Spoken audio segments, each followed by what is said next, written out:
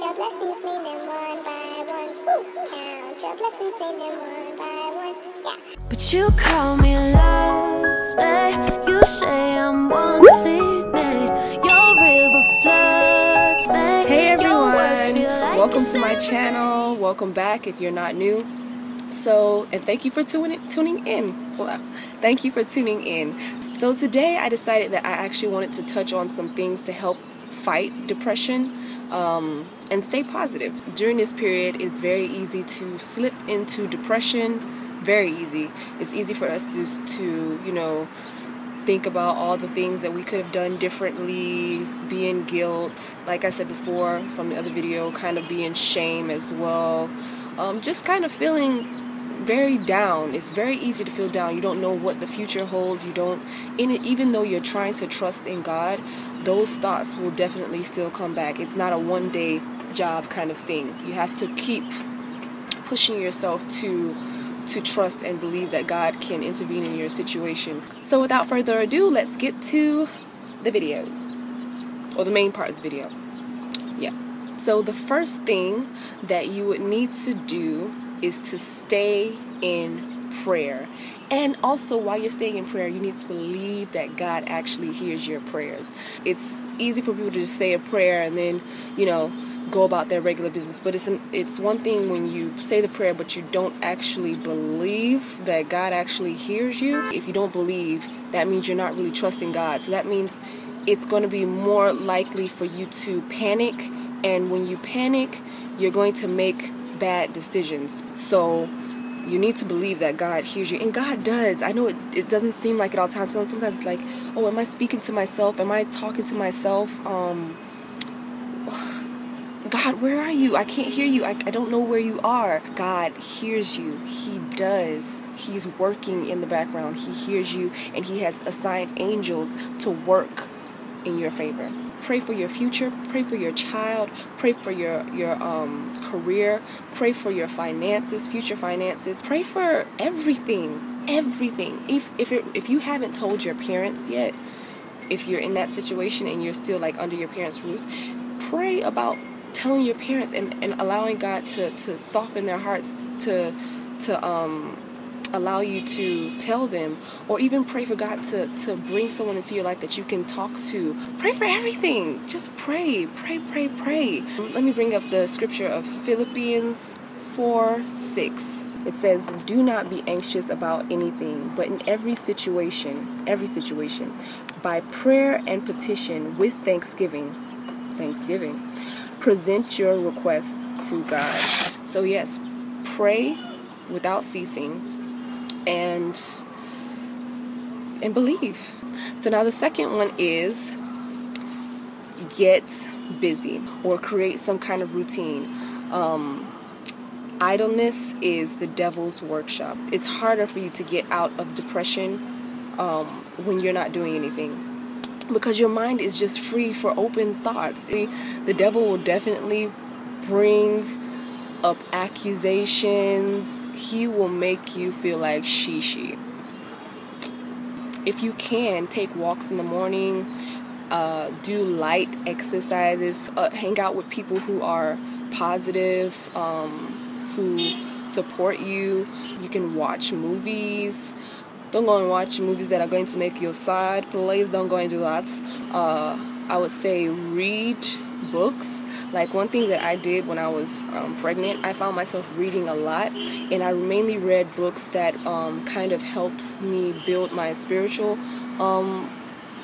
life, and also novels. I read novels, and I read Christian novels as well. I read like 3 big Francine Rivers books when I was pregnant. Like I read them like in a week. But yeah, I was just basically reading, really just building myself up and when you read, it basically kind of takes your mind off of your problems. So that's another good thing. Plan your future. Plan. Get something to take your mind off of your situation. So yeah, that's what I have to say about that. Then number 3 is stay in the Word. As I'm saying it to you, I'm also saying it to myself. Faith comes by hearing the Word. Don't get it twisted.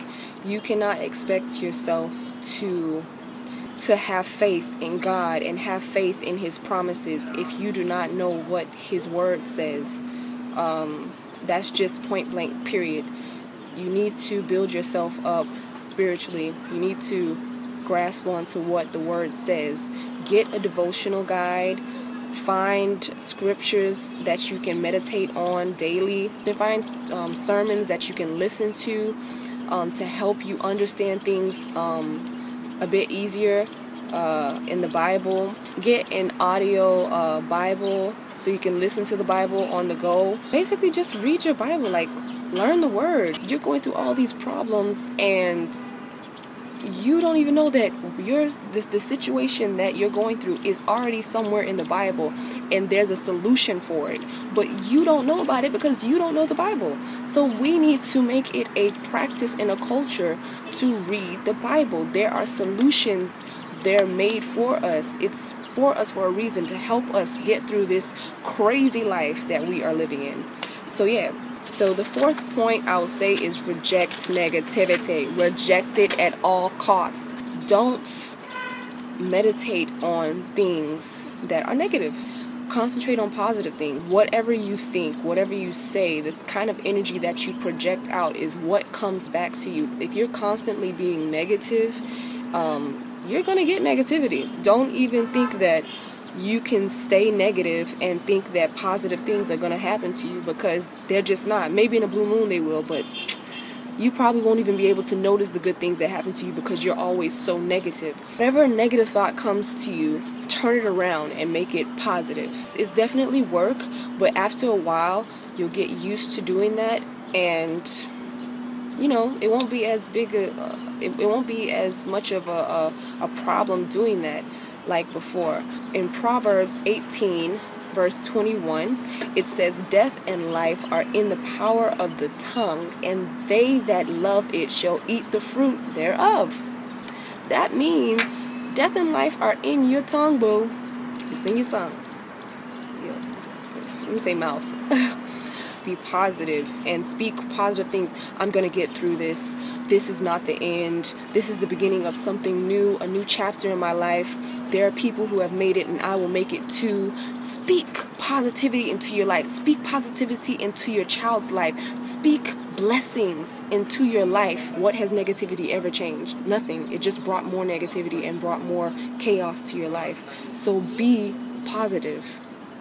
I say in Nigeria, I know the African culture in Nigeria, they're very, very condemning and very... So I can understand if someone they have to be around people who are always pointing their fingers at them, calling them names, just really making them feel bad. So what I would say with that is continue to stay in prayer, but I would really encourage you to seek outside help from someone else. If you know an extended family member that is more understanding, maybe you can reach out to them. If you know someone, I really urge you to seek help. Seek help.